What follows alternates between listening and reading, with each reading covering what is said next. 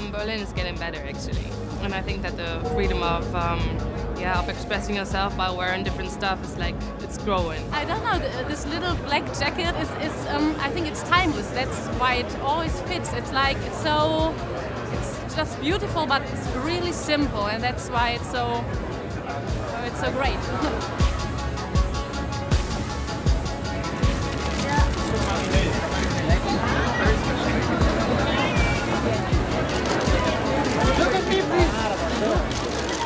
That's what's great about Chanel. It's not just one generation. It's like all of us can wear it and wear it in different ways.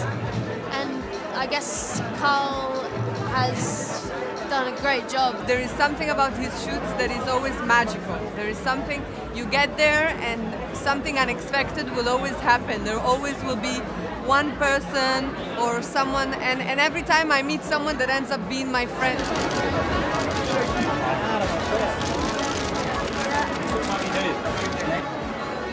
When I see the black jacket, the little black jacket, it's so traditional, so classy, and that's totally Coco Chanel.